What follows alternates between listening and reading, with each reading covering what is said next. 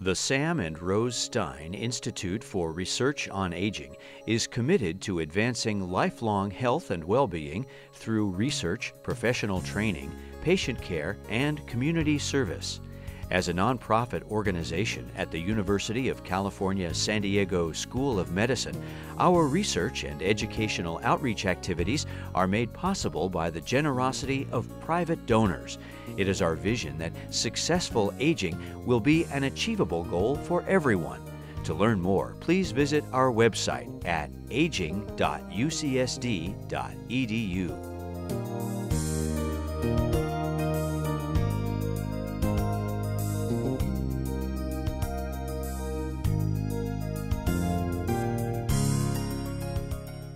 So I'm going to talk about the modern epidemic of loneliness using wisdom as a behavioral vaccine.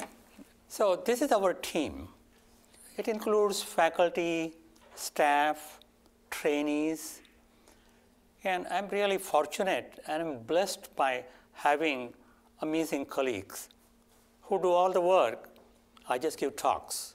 So we have a good division of labor. So I'm going to begin with what is an epidemic and what is a behavioral epidemic. You may not even have heard of this term before. Then I want to focus on loneliness, the risk factors, biology, and health consequences. Next, I'll talk about wisdom. And finally, interventions for loneliness. Let me start with epidemics. What is an epidemic? If you open a dictionary, epidemic is defined as rapid spread of an infectious disease to a large number of people in a given population within a short time period.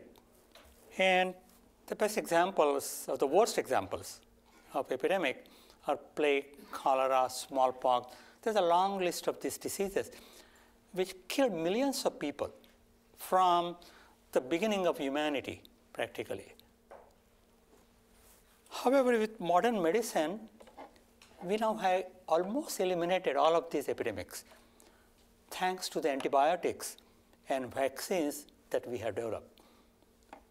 Once the cause was identified as some infectious agent, we could find something that could take care and remove the cause. And partly as a result of that, the average lifespan has been increasing. The average lifespan in the US in 1900 was 45 years. Okay. Today it is 80 years, and in a few decades it is going to be 90. So doubling of the lifespan in 150 years, that's almost unimaginable. One of the main reasons was controlling these epidemics, both in kids and in later life. So that's all good news. As if the lifespan has been increasing until recently, that is. For the first time since 1950s, the average lifespan in the US dropped. It dropped 2 years in a row. Why did it drop? Not because of plague, cholera, smallpox, not HIV, not Zika, not because of some new cancer or because of some new heart disease. It dropped because of things like suicide. Suicide rates in the US have increased by 33% in less than 2 decades. In 1999, if you look at the rate, the middle line shows the average rate. The line above shows the line suicide rates for men, and the one below shows it for women. Men, of course, have a higher risk of committing suicide. But you will see this marked increase in the rate of suicide in a short period of time. And this is across the age group, especially affecting the youth. The number of suicides in teenagers and people in the 20s has shot up markedly. You hear about suicide at age as young as 10 years. I mean, it's just horrible to even think about that. So there is something happening. Another thing that we are all aware of is the opioid epidemic. the number of deaths from opioid have skyrocketed. In 1999, there were about 8,000 deaths from opioid use. In 2017, that number had increased to about 48,000. So from 8,000 to 48,000 in less than 2 decades. Underlying both the suicides and the opioid is another epidemic, and that's loneliness. Loneliness has been called a grand challenge. Loneliness and social isolation, they are related, they're somewhat different. I will talk about the differences in a slide shortly. But loneliness and social isolation are called silent killers. Studies have shown that they are as dangerous to health, if not more, than smoking and obesity.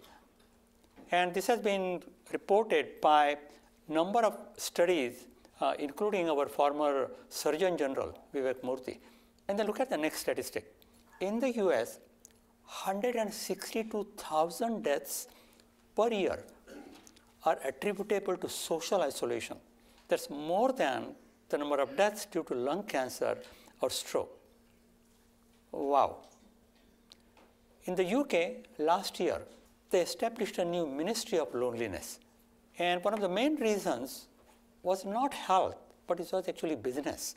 They found that lonely workers cost the economy more than £2 billion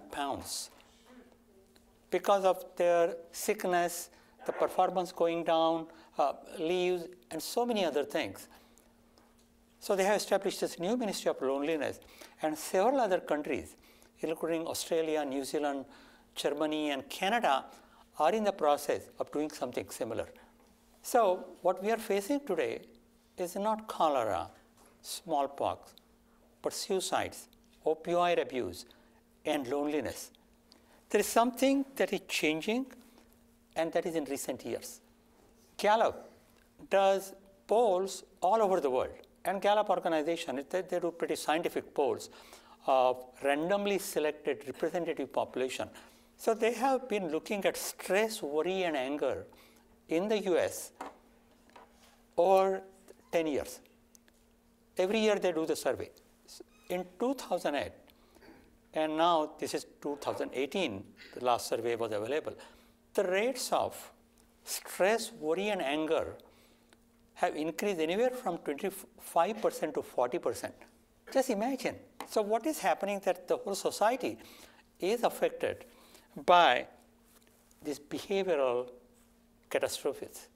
So why is this happening? One is rapid globalization. Now, rapid globalization, the whole world actually has become much smaller. In many ways, that's great because we can communicate with people any part of the planet instantly, right? So that has provided increased opportunities for people to travel to other places and help them. But it also means increased competition, which means more stress. Technology. It's an unimaginably fast growth of technology. Nobody would have imagined, really. I mean, it's hard to think about a time when we didn't have email, let alone Facebook, Twitter, and these have become, and this is true all over the world. In the poorest countries, cell phones are available more easily than food. So again, so technology has been helpful in many ways, but it also means considerable and stressful information overload. Social media. Again, it's hard to imagine a time when we didn't have all of this social media. And clearly they have pluses. They have brought together people from across the world. But the minuses are also becoming obvious. They have so many adverse effects, especially on vulnerable people, especially the youth. So the result is social anomie with loss of connectedness. The changes in the last 20 years have been greater than the changes in the previous 200 years. And our brain is not really equipped to handle this new change because the changes are occurring every day. There is nothing stable now. It's interesting to note that actually there is a British historian named Faye Alberti. She said that the word loneliness did not exist in English language until 1800. The word that was used was oneliness. So what is oneliness? You are by yourself, but you are contented, you are happy. You don't mind being by yourself. That actually gives you from free time to do something. But in 1800, with the beginning of the industrialization, the things changed. And then that L got added to loneliness, it became loneliness. And what is wrong with loneliness? What is wrong with loneliness is it is distressing. I talked about loneliness and social isolation. They are related but different. Loneliness is subjective. I feel lonely. And what do I mean by that?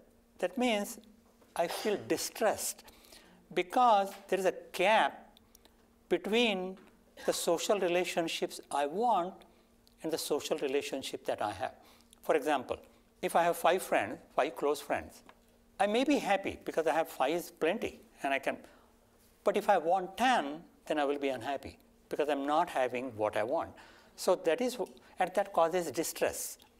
And then I worry about myself that maybe I'm not able to connect with others. That creates fear about contacting others. And so that becomes a vicious circle and the loneliness increases. Social isolation is objective. You can measure it by counting the number of relationships. So somebody has 10 friends, 5 friends, 20 friends. That is social isolation. So if you are on an island where there is nobody else, or those who are in solitary confinement, obviously that is social isolation, no question about that. But loneliness and social isolation are different. You can be lonely in a crowd, like the students in a dorm. They're surrounded by hundreds of students, and yet they feel lonely. On the other hand, you may not be lonely in a cave because you are contented with yourself. You don't need others, right? So that's the difference. But both loneliness and social isolation carry significant risk to health and need different types of intervention. So we have been studying loneliness in one of the senior housing communities, and we interviewed these people there who, and asked them, what does it feel like when you are lonely? And these are the quotes, direct quotes from them. One said, it is kind of gray and incarcerating. I mean, that's such a powerful word, incarcerating. I would like to cry out for somebody. Another said, just feeling sort of empty or not really feeling belonging to someone. Another said, oh, ugly, just ugly. I'm very silent and would be away from everybody and everything. And finally, one said that I don't know what to do. I'm feeling lost and not having control. So that's the problem with loneliness. It makes you feel depressed, pessimistic, helpless. So what are the risk factors for loneliness? There is a good study of loneliness done in Chicago.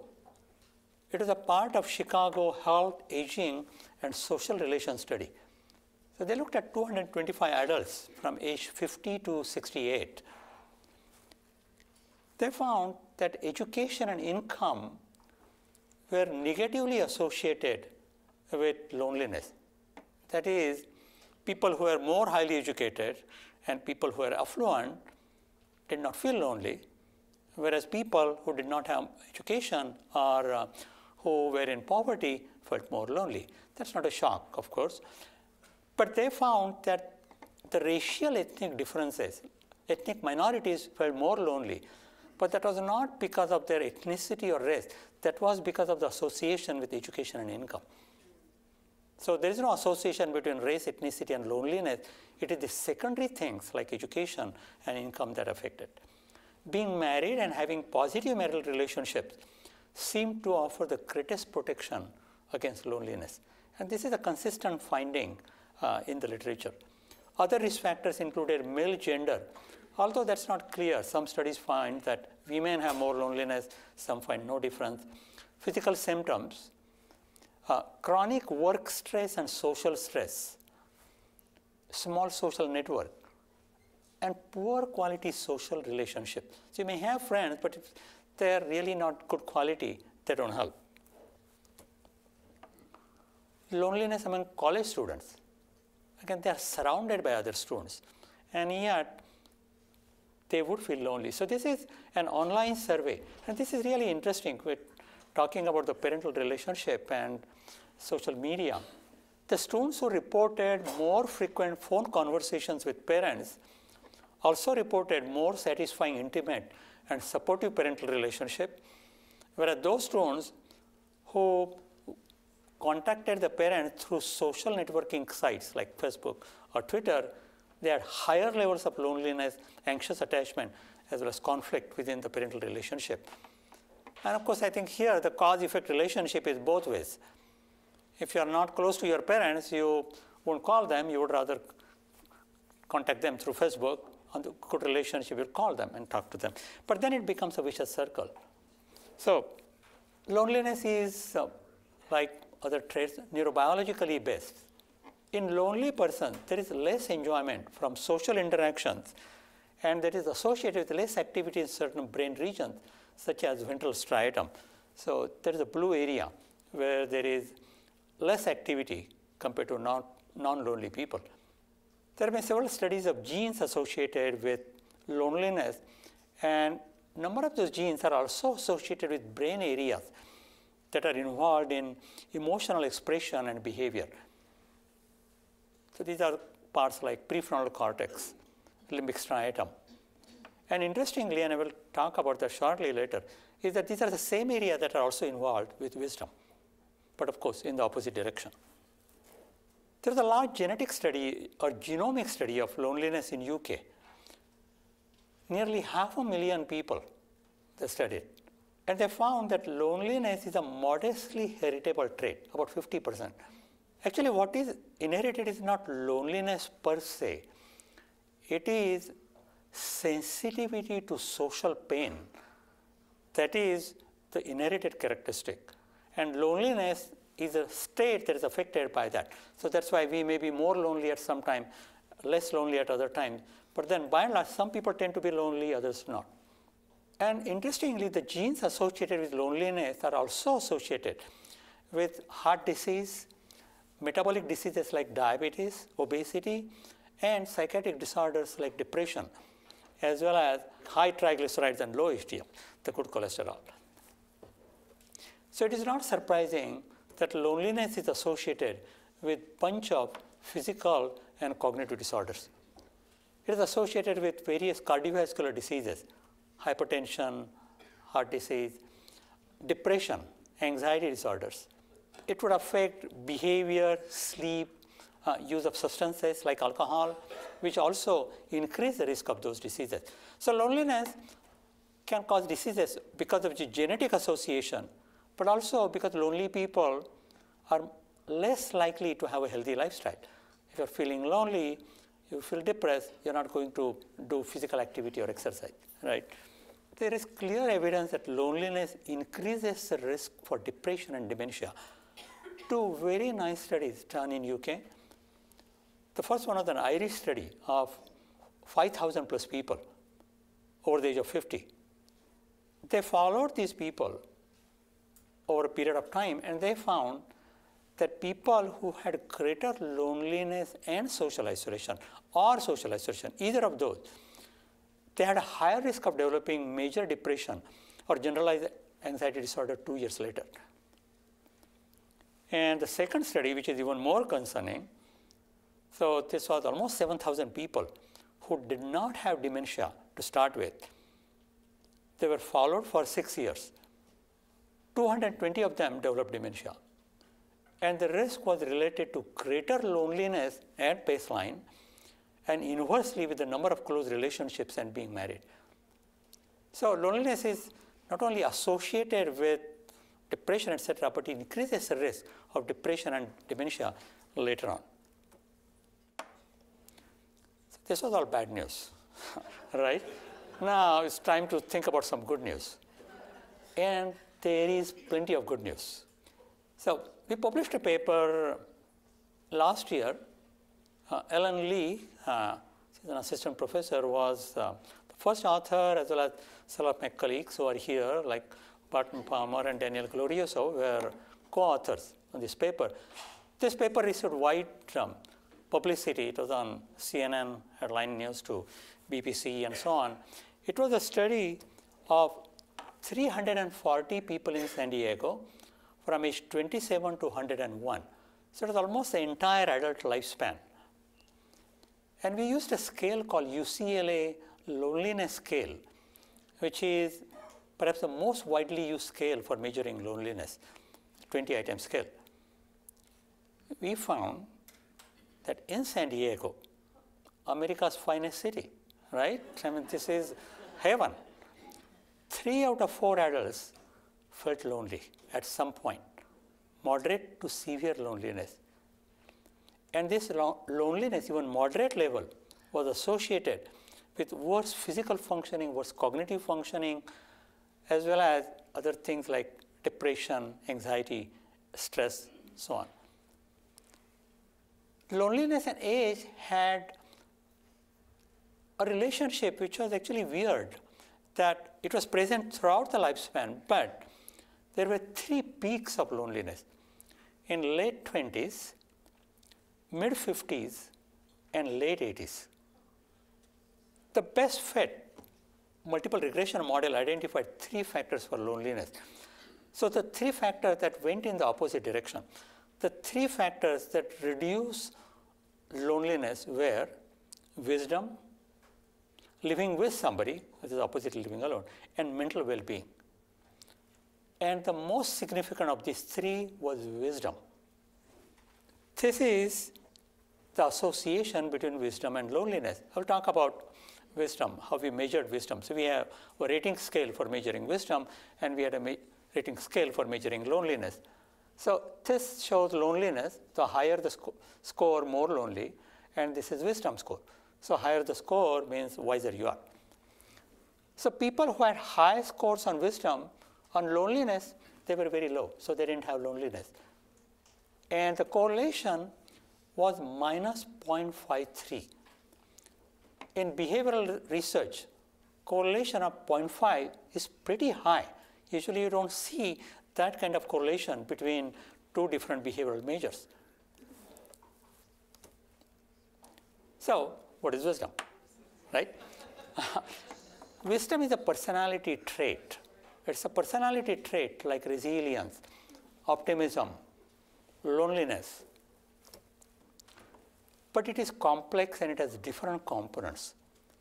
One component is self-reflection, the ability to look inside, analyze ourselves, our behavior. Compassion, empathy and compassion for others. Dr. Bill Mobley is here. He is director of the new $100 million compassion center that UCSD will be having. I mean, it's already started work, so I'm just delighted about that. So compassion is something obviously very important. But compassion is not just to other people. Compassion is also for self. So self-compassion is a part of that. Emotional regulation. How do you control your emotions and not throw temper tantrums or go into road rage? Spirituality. Spirituality is different from religiosity. Spirituality is belief in somebody higher than ourselves, somebody beyond our thinking that exists, which makes us feel humble. And accepting diversity of opinions, diversity of perspectives, where I have some values, but I can understand why somebody else may have different values. That doesn't mean that either of us is either stupid or evil.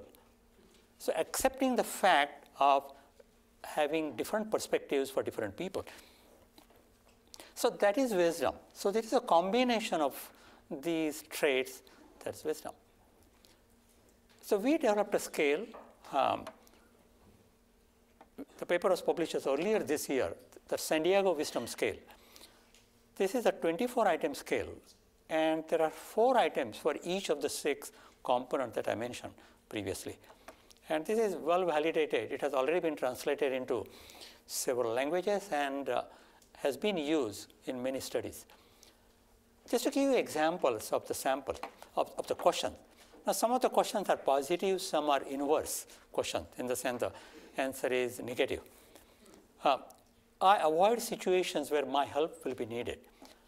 So this is to test compassion. If you are compassionate, you would want to help others, right? So if you avoid situations in which your help is needed, that means you are not compassionate. Others look to me to help them make choices. So that's a sign of being useful to the society, giving useful advice. It is important that I understand the reasons for my action, self-reflection. Think about yourself. I have trouble thinking clearly when I'm upset. It's an indication of emotional regulation. When you're very upset, if you can't think about that, that's not good. So can you control your emotions? And I'm okay with others having morals and values other than my own. So that acceptance of diversity of perspectives. So there are 24 items like this. The whole scale takes about 5 minutes to complete. But as I said, it is reliable and valid, as we have shown. Like loneliness, wisdom is also neurobiologically based. And there are specific, again, the brain it's a very complex computer. So there is constant interaction among different areas. So it is simplistic to say that these are the areas that affect wisdom. That's not so. The whole brain is involved. However, some areas are more important than others. And those areas are prefrontal cortex, dorsolateral, ventromedial, anterior cingulate, and amygdala. An important question is, does wisdom increase with aging? And there is strong suggestion that it does. But does wisdom do anything else? So there is something called grandmother hypothesis of wisdom, which says that when grandma helps her adult daughter in raising her children, that adult daughter lives longer, is happier, and produces more children than the grandma did. And all three generations, the grandma, adult daughter, and the children, they have greater happiness, health, and longevity. This has been reported in bottlenose dolphins, killer whales, species of bird called Seychelles warblers, and humans. And these are papers published in the highest journals in science, such as Nature and Science. So this is not some feel-good TV science. It is actually hardcore science. Why it is important? The value of older people in the society. I mean, most of the time, older people are thought of as a burden on the society. We talk about silver tsunami, as if it's a disaster that people are getting older. Actually, the nature wants humans to grow older. And that's why humans live long after they stop being fertile, unlike other animals. So Darwin's law of survival of the fittest meant that animals would not live after they stop being fertile. So for humans, the age of menopause or andropause in men is about 45, 50 years. So if you live to age 90, that means half of your lifetime, there is no fertility. Why do we leave that? That is because of things like this, the grandmother hypothesis of wisdom, that we don't produce children, but we help the younger generations be happy, healthy, and more fertile than the earlier ones. So the finding I reported about correlation between wisdom and loneliness, that was in 340 some San Diegans. So whenever I present any data from San Diego, people from other parts of the country, they say, oh, that's San Diego population. That's California, that doesn't apply. So we recently did a large study using Amazon's mechanical Turk. This had 3,388 people from across the country. And we use the same scale for loneliness and wisdom. And look at this. Same correlation, minus 0.51. So even sort of in the general population, we are seeing the same inverse relationship between loneliness and wisdom. And then we are just embarking on a new study. Danielle talked about that. This is called CHOW, CHAO stands for Cilento Initiative on Aging Outcomes. So this is a wonderful collaboration between UCSD and University of Rome. Dr. David Brenner, our Vice Chancellor, is PI on the San Diego side, and Dr. De Soma, cardiologist and ER physician, and Cilento, PI on that side. And there are a number of us at UCSD who are involved in this study. So we began with a small pilot study of 29 people over the age of 90 in Cilento, and there are 51 children aged 51 to 75. We found that those adults over 90 had better mental well-being than their children, although there was physical health. And we did qualitative interviews, and this is another paper that got wide publicity everywhere. So this study reported that these Cilento nonagenarians had more positivity, they were worked hard, spirituality and religiosity, bond with family, religion and land, resilience and stubbornness. That stubbornness elicited the most interest from the media. People said, oh, my family, stubbornness runs in my family, and that's good news for me. So we recently started a second study, and this study now is focusing on loneliness and wisdom. So what we did was this two scale that we have been using here, UCLA 3 scale and the San Diego Wisdom scale. These were translated into Italian. We had two medical students from Rome who came here, spent 3 months of internship with us. They translated these into Italian, back translated into English, retranslated into Italian. So it's really well done study. And this is what we found. So these are the Cilento people, younger ones 50 to 65 and then over 90, and these are San Diego sample. There are some slight differences, but they are not significant. So these show the mean and standard deviation. So the point here is that in an entirely different culture, and by the way, the Cilento population is mostly rural, and they are much less educated than San Diego population. Only about 10% in their population has any college education, whereas in San Diego, our study, SAGE study, Successful Aging Evaluation, about 90% have some college education, even 1 year. So the education and being from rural parts does make a difference, but still the basic concept do not seem to be different, supporting that they are biologically based. So that is loneliness, this is wisdom. Again, similar thing you find that there is not a significant difference among these groups. But the main finding was again this loneliness versus wisdom. So these are the four groups. These are the Cilento 50 to 65, Cilento nonagenarians, San Diego 50 to 65, San Diego nonagenarians. Same thing everywhere. This inverse correlation between loneliness and wisdom, anywhere from minus 0.522 to minus 0.755. That is huge. That is huge for any study, especially for a behavioral study. So what this means is that there is something we can do. Wisdom is a potentially modifiable trait, and that's what makes this interesting and positive. So the last part of my talk is then what can we do for loneliness? So the American Academy of Social Work and Social Welfare, and I give them a lot of credit. Starting in 2015, they started talking about loneliness, what an epidemic and what a social disaster it is. So they have started a campaign to end loneliness. They're focusing on older age. However, loneliness is not restricted to older age.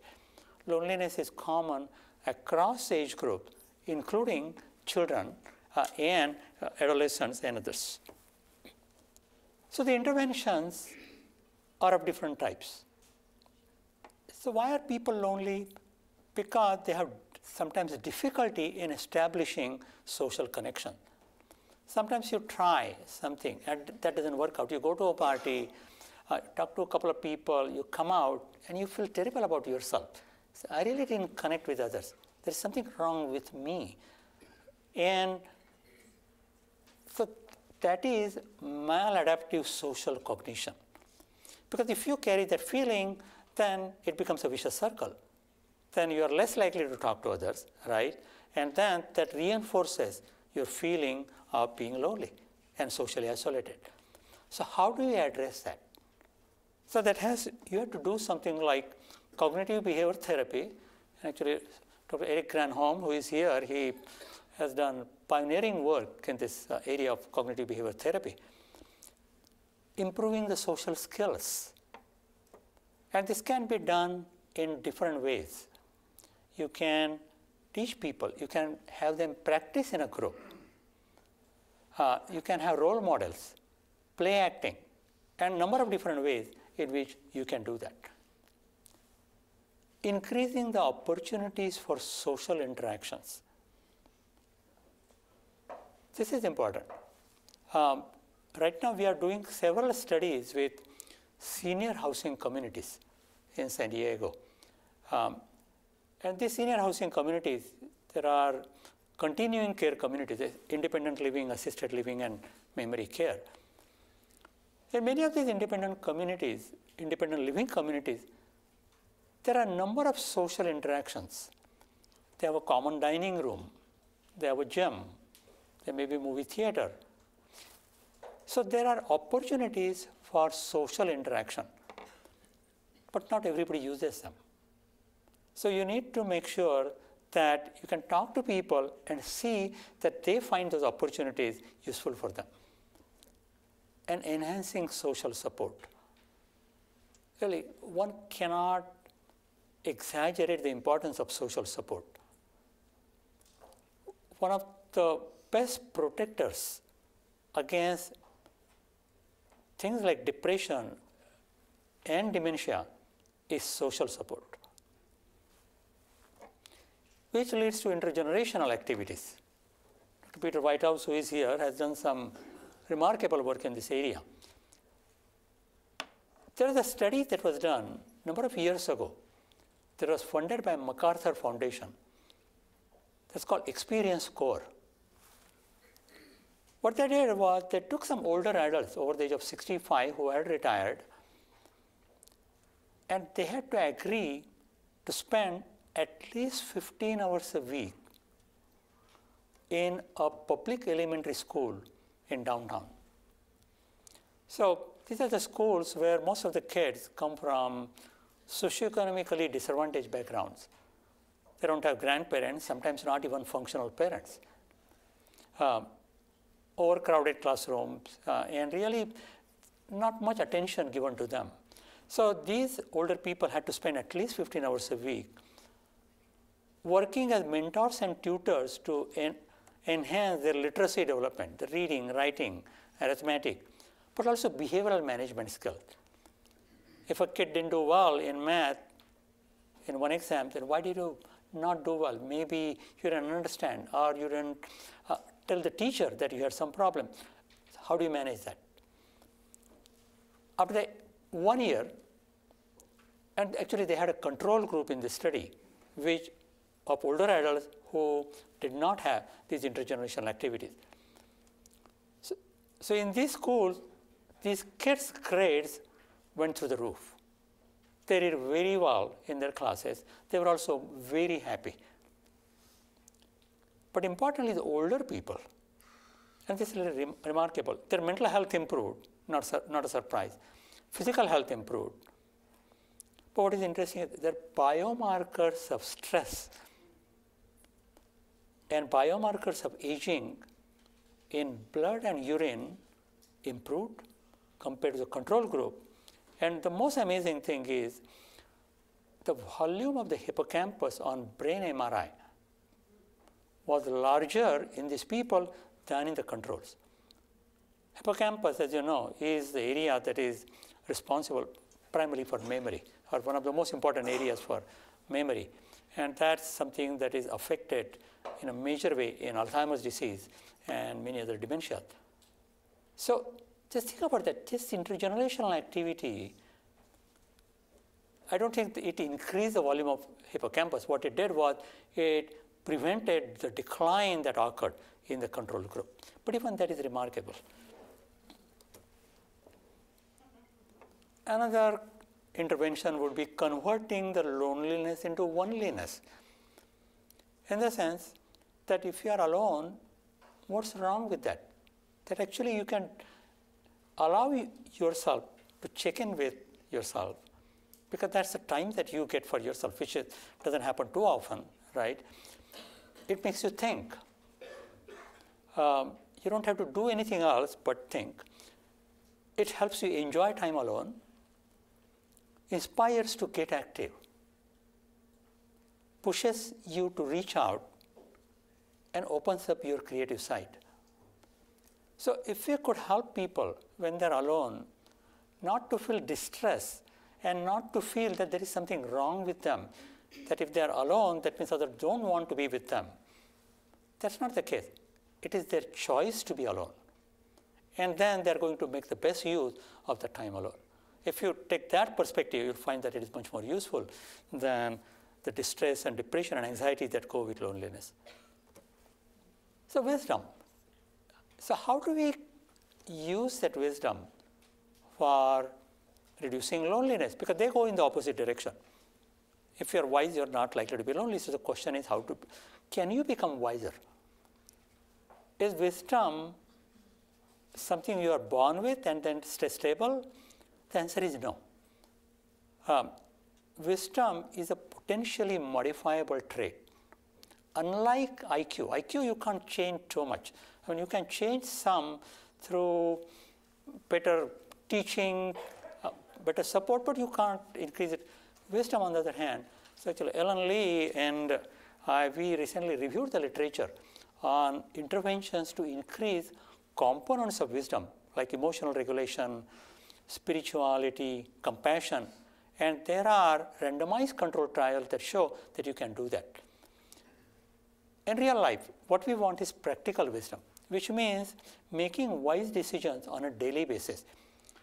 We're not talking about big decisions that change life, talking about small decisions. How long do we take to go to work? Then how do we interact with this? If my paper is rejected, what do I do to deal with it? How do I start preparing? So these are the sort of small decisions that don't change your life, but they are important. If every one of those decisions can have self-reflection, emotional regulation with contentedness, empathy and compassion, including self-compassion, decisiveness while accepting diversity of perspectives, and spirituality. If you can incorporate these elements into almost any decision, we will be much happier. And it seems like too much work, and how can we do that? Well, it's a question of just making it a habit, right? Once it becomes a habit, so every time we become very annoyed and angry, there's a time to think about controlling the emotions, for example. So if we practice that, things will change. The first step in the process of becoming wiser is honest self-reflection. I talked about those different components of wisdom. And I don't think there is anybody, or probably there are a few people, but most people are not great in every one of those. For example, my wife is much more compassionate and empathic than I am. So on the other hand, I might probably be somewhat more decisive when it is needed. And so I need to find out where I'm strong and where I'm weak. And I need to focus on the things that I need to increase. But ultimately, wisdom is a balance. None of these things in extreme is good. For example, if I'm very compassionate, I would give away everything I have, and then I won't have enough to survive. If I'm too self-reflective, I spend all of my time just thinking about myself, then I'm not very productive, all right? If I'm too accepting of different perspectives, then I will not have my own perspective. That's not good. If I'm too emotionally regulated, I become like a zombie or a robot, right? So this is what is required is balance, And we need to find out where we need that balance more, and we focus on those areas. Self-compassion. Again, everybody knows the importance of empathy and compassion, but it's interesting that people who are compassionate to others sometimes are overly self-critical. If my friend does something wrong, I say, oh, that's okay, everybody does that. But if I do that wrong, I have sleepless nights, and why did I do that? Why didn't I do something better? And the common situations are interview, go for a talk, date, party. Let's say I'm giving this talk. After the talk, I'm sure there will be some questions, and there may be one or two questions that I don't answer well. And then I can go back and just keep on thinking about those questions I just didn't answer well. What did I do wrong? Instead of thinking about that, overall, actually, the whole evening was great. I got to meet with wonderful people, and I had great time. So how do you do that? So one is self-kindness. So instead of being too judgmental about self and too critical about self, we need to be, just as I would be kind to my friend. If my friend came and said that he gave a talk, that he couldn't answer the question, I will say, don't worry. Who will remember those questions and your answers next day? But I need to tell that to myself, right? Another is mindfulness, in which I say, okay, I'm feeling somewhat anxious or sad about something, or I didn't do well, but that's okay, I will get over that. And sense of common humanity. Everybody does it. Tell me a person who hasn't made a mistake, right? So I'm one of them. So what is important is, again, self-compassion. Again, to some extent, some people have too much of self-compassion, then that becomes a problem, because then they need to be compassionate to others, right? Emotional regulation, road rage. Common problem in California, right? On the highways. You're late to work, you're rushing, and somebody just cuts in front of you. You get so mad. How could he do that? And you start honking, start cursing him, and shouting, screaming, and you really lose it. You lose it, right? So what do you do when something like that happens? I mean, it is stressful. Somebody cut in front of you, because that slows you down. You're going to be late for it. So one is deliberate effort to reinterpret the meaning of a distressing event. So you think about why that person cut in front of you. It is not because he was just trying to overtake you. Maybe because there was a child in the back seat of his car, and maybe the child suddenly had seizure, or the child threw up, or the child, something seriously happened. If you were the parent, wouldn't you do the same thing? You would rush to go to the emergency room or someplace. So what is wrong with that? So that sort of rationalize the motivation of somebody else, right, who did that. And there is distraction, change the focus. Don't think about that driver. Increase the volume of the radio. Think about, or the music you like, and focus on that. Or just label. Just say, okay, I'm feeling angry at that. And that's absolutely appropriate because somebody cuts in front of me. But that's okay. I'll get over these emotions. I will move on. This happened. So if we do that once, twice, thrice, then slowly it will become the second nature. In the last few minutes, I want to talk about sort of broader implications. I mean, I started the whole talk by discussing these behavioral epidemics and what's happening to the society. That the level of stress, anxiety, depression is increasing, suicides are increasing, opioid abuse is increasing, social isolation is increasing, and all these are killers. They don't just make you feel bad, they are killing people, and that's why the average lifespan has dropped. I mean, it's unimaginable that with all the modern medicine we have, it has dropped, and that's because of this thing. There is something wrong with the society, and this is not just you, I mean, this is globally what is happening in the last 2 decades, right? And more so, again, in the last few years, probably 10 years, 4 years, whatever. And we saw that that is what is causing actually these problems, and yet we are not aware of that. And there are reasons that are like globalization, technology, social media. They are not going to go away, right? The question is, how do we adjust to them, and how do we help our brain get used to this rapidly changing society in the face of anomie? And especially we need to focus on youth, because that's where the biggest problems are. As I said, the suicides are increasing in teenagers and people in their 20s, as young as now 10 years. So what is needed is wise parenting and grandparenting. And a number of studies have shown that actually wise parenting and grandparenting reduce the incidence of later life psychosocial and health problems, including physical health problems. But of course, parents need to serve as role models. The parent can't throw a temper tantrum and expect the child not to do that, right? Family discussions at dinner. And family discussions which are not to criticize somebody, oh, that you did something wrong, not like that, but sort of how should we function? Or when something works well, how did it work well? What did we do right that we can do at other times? Clearly, working with the school teachers is important, because then the teachers and the parents, they are conveying the same message, same way. And intergenerational activities. I cannot overstress the importance of intergenerational activities. They're useful for both generations. The kids need that because they need the wisdom of the older people. The kids, they are a lot of energy, but their concentration is not very high. They're distracted. And when they see an old wise person come, whom they can go, he can or she can help them solve the problem, that's much better. But for older people also, if you talk only with other older people who are all complaining about their physical ailments and how the society is going downhill, it looks very depressing.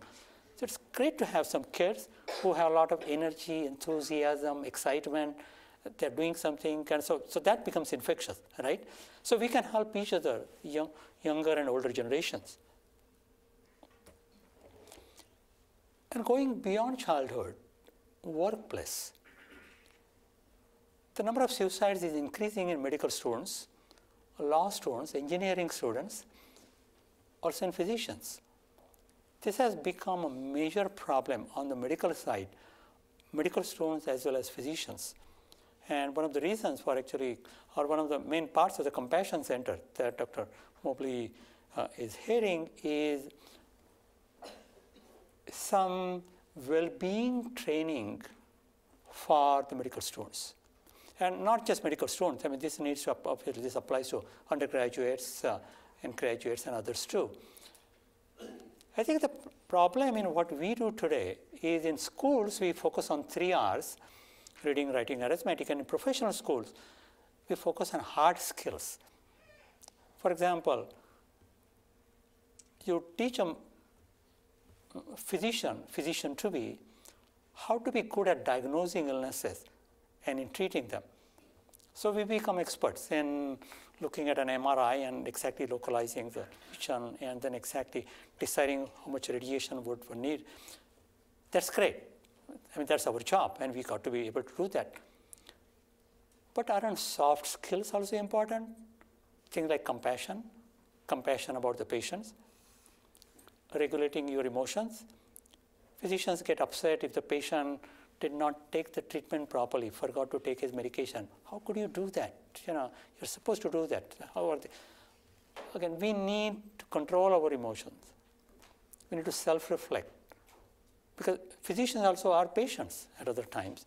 How did we handle that? And should we not give the same courtesy to the patient, right? So the soft skills, and the soft skills also include self-compassion. And medical students, again, sometimes there is too much self-criticism, which becomes a problem that leads to increased risk of suicides. So the soft skills of emotional regulation, compassion, self-reflection, spirituality, those are also needed to be transmitted. And where should it be done? Professional schools, businesses. And last one, politics, I put a big question mark. We can only hope.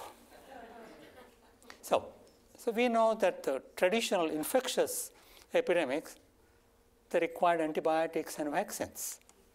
So the behavioral epidemics need behavioral vaccines. Behavioral vaccines like resilience, the ability to handle stress, overcome stress, cope with it, and not just cope with it, but survive and grow from that, right? Post-traumatic growth instead of post-traumatic stress disorder. Social support. Again, this value cannot be overstressed. There are something like 150 studies of social engagement and social support that have been published that show that social support increases longevity with an effect size that is equal to or greater than using statins, stopping smoking, and doing exercise. So social support is one of the best medicines we can give. And last but not least, of course, is wisdom. I mean, just think about that. If most people had self-reflection, emotional regulation, compassion, empathy, accepting diverse perspectives, decisiveness, social advising, we would not have these epidemics of suicide, loneliness, social isolation, and opioid abuse. So that's my last slide. So what we are trying to do, we hope to do at Stein Institute and with all of you as partners in that, is making a stressed, lonely, and pessimistic society happier, healthier, and wiser. Thank you for your attention.